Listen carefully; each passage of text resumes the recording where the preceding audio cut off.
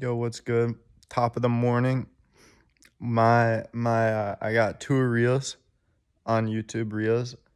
One got 2.5K views, the other got 1.3K views, which is like super fire for me because the rest of my reels only got like 50 views or less.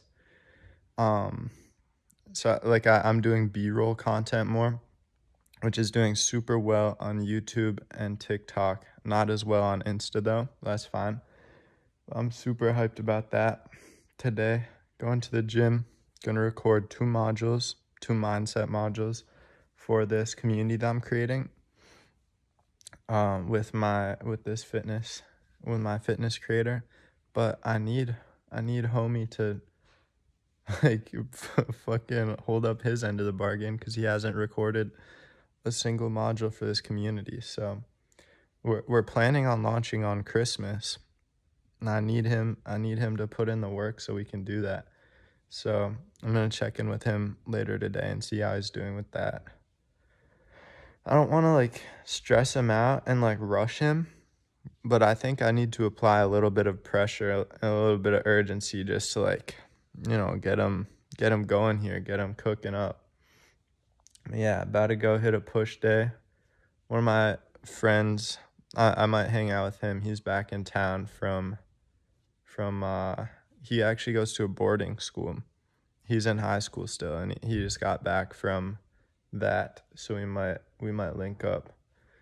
And posting content's been a very interesting thing. Like it's shining a light on all the real homies and all the fake homies, because like my friends, or like some of my acquaintances, I wouldn't quite call them friends, from high school,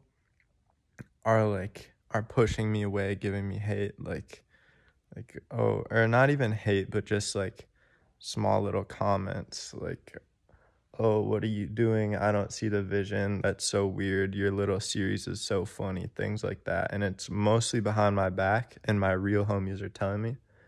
And then all my real homies are asking me to hang out more. Like they see me expressing myself more, and they fuck with that, and they're like, yo, been too long, let's catch a lift, stuff like that. So oh shit, I just saw a peregrine falcon. That was actually sick. What the hell? Yeah, about to go to the gym. Fucking acne is ass right now, bro. Look at this. I don't know what to tell you. Like I'm eating very clean. I'm taking my acne meds, but I think my skin will clear up in a few months. All right. Peace out. What's up, everybody? It's actually pretty warm out, and it's sunny. Another beautiful day. Today, the topic of the day is authenticity. That's what I'm going to talk about, is authenticity. It's a pretty awesome word. And I recommend that you lead your life with authenticity. Okay? So, here are my thoughts on that. And again, these are my thoughts. You live your life how you want to. This is how I'm gonna choose to live my life, and how I think a lot of people don't live their lives. And if they did, they might feel more internally happy about themselves and lead a more profound life where they're actually taking action upon what they want and not what they're told they should want.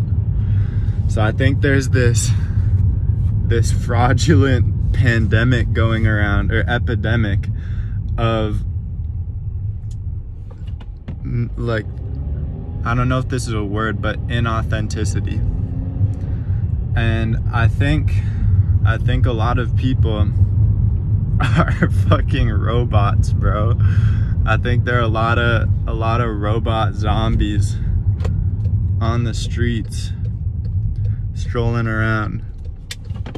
And I think I think there are a lot of reasons for that. I think there are a lot of reasons. But big one is definitely fear of judgment. Fear of judgment is a major issue, because even like everyone judges, even if there's no ill intent, people still say shit and make comments about other people. I'm guilty of doing that too. I'll make an observation about someone and I'll tell that to their face, and then they take that observation and then apply it to themselves, and it does, like, they don't feel the best about it. Like, oh shit, there's a cop, bro. I gotta put my camera down. Fuck, that's really funny. I forgot that it's illegal to drive with my phone. Who the hell is Ashley's iPhone? Ashley's iPhone's trying to connect to my car right now. Oh shit, this cop pulled a truck over, like a semi truck.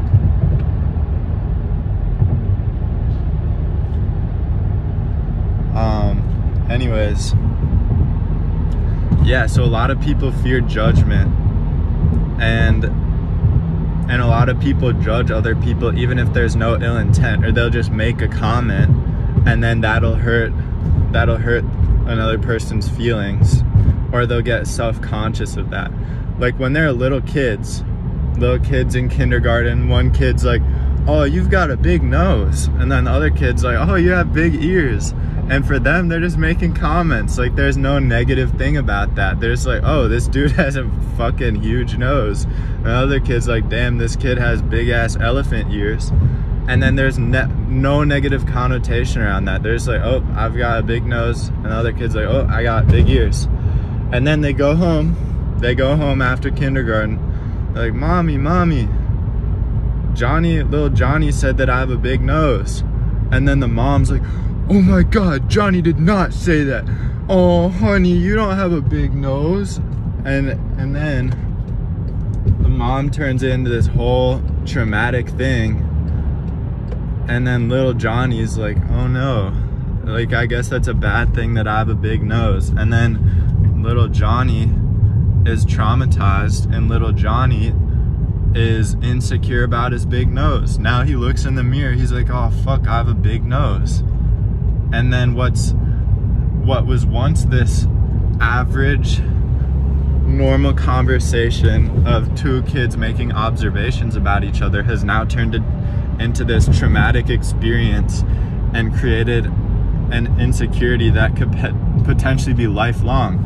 Like, I know my mom was just telling me about this. She is, like, to this day insecure about having a big nose because someone in her kindergarten said she had a big nose when she was a kid.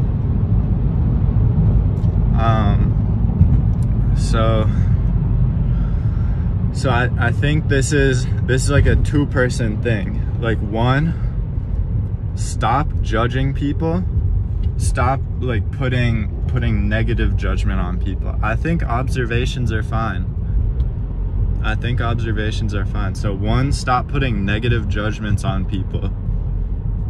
And two, and like, don't tell them what they should or should not do, because is your own life. No one has the right to tell you what you should or should not do. Okay? And the second is, if someone is giving you negative judgment, or if someone is telling you what you should or should not do, 99% of the time that person telling you that thing does not see the world from your perspective and does not have your best intention in mind. They're either projecting their own insecurity or their own thoughts upon you, or whatever. Like, oh, this car's a fucking dickhead, bro. Oh my God, these drivers are crazy.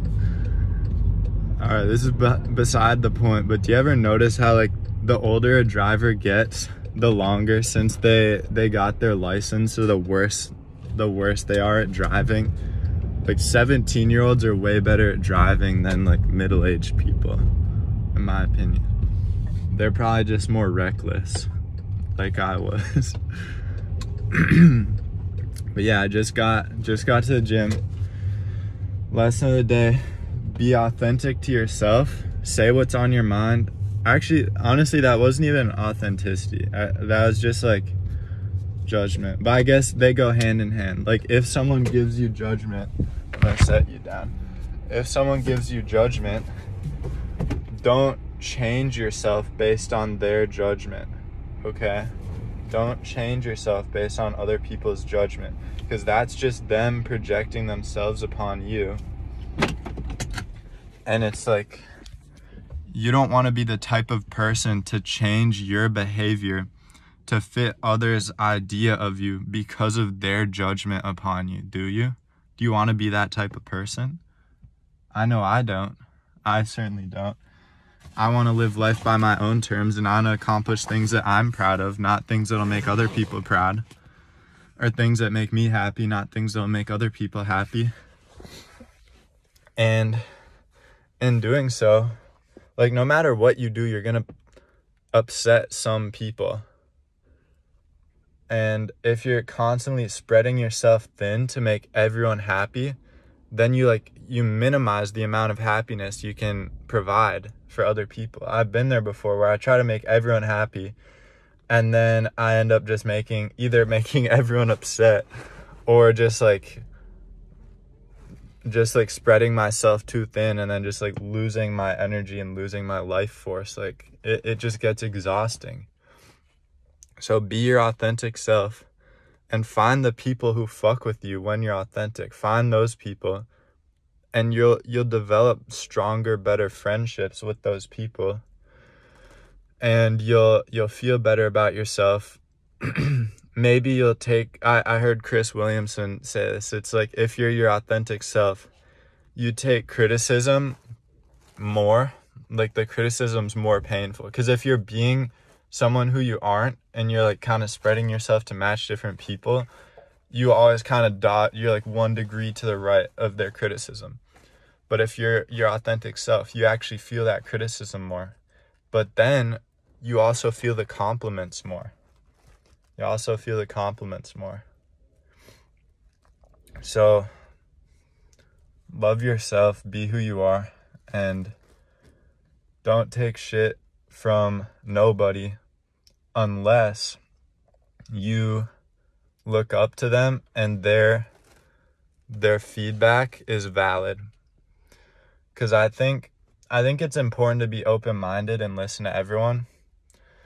But I think a lot of people either A, don't have your best intention in mind, or B, aren't the people to be giving you the advice or the feedback, because they don't have anything that is desirable. Like, most of the people giving me shit about posting content are people who like are not people whose lives I would want to have. And like, that's fine. Like, they probably wouldn't want to have my life either. But then the people who I look up to, who are like bigger content creators and like 6-figure agency owners, those people see me posting content and they're like, damn bro, like, keep it up, that's sick, keep doing it. So yeah, I'm gonna go hit a push day, but be authentic. I just realized I left my AirPods at home. I'm actually so pissed. Fuck. Yo, tapping in, taking notes, eating my beef and eggs, berries, apple, and I've been thinking more. I'm gonna launch with my creator. I'm 100% launching with him, and we're gonna see how things go. But there's a high likelihood I'm gonna scale to like 10K per month, 15K per month or something like that, and then dip.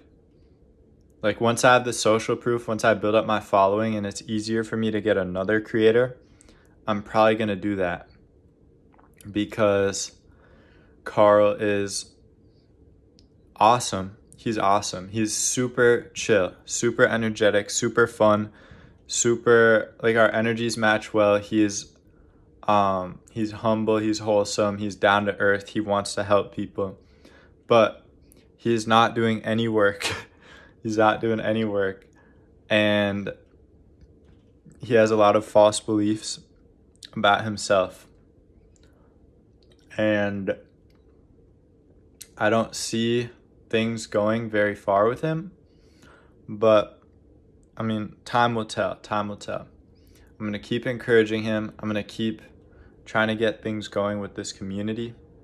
But really, this business model, being a growth operator, is crazy. Like, you really need to dial in your people skills, and you're going to get better at those. But I'm in a sticky situation. Let's just say that.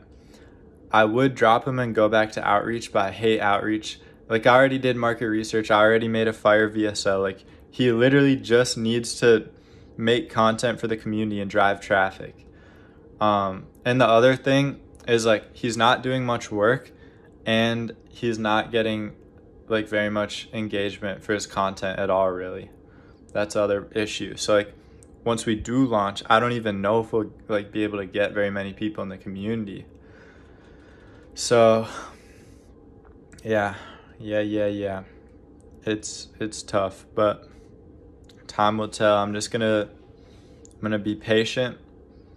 I'm gonna keep doing everything in my power to improve every day. Mentally, physically, spiritually improve. And be on the constant pursuit of knowledge and betterment. And yeah. I mean, I didn't expect it to be easy. So, yeah. Peace. I'm so dead right now, bro. Someone's calling me a scammer. Like, on my short form. I'm not even selling anything. I'm just saying, like, here's my day in the life. Peep these Godzies.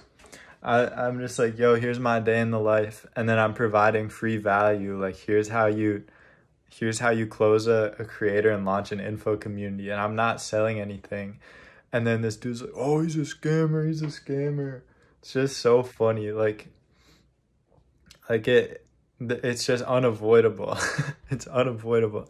Now imagine what the huge creators with, like, millions of followers, imagine how many people call them scammers. Like, the people who are actually selling stuff. Like, everyone just has false beliefs, and it's like, even Iman Gadzhi, in my opinion, his agency course sucks, but anyone can find value out of it, and anyone can succeed with it. Like, I don't consider scamming, like, I only think scamming is if someone, like, tricks you into giving you their money and then you don't get anything in return. That's what I consider scamming. It's like, give me your money and then you run. That's what I think scamming is.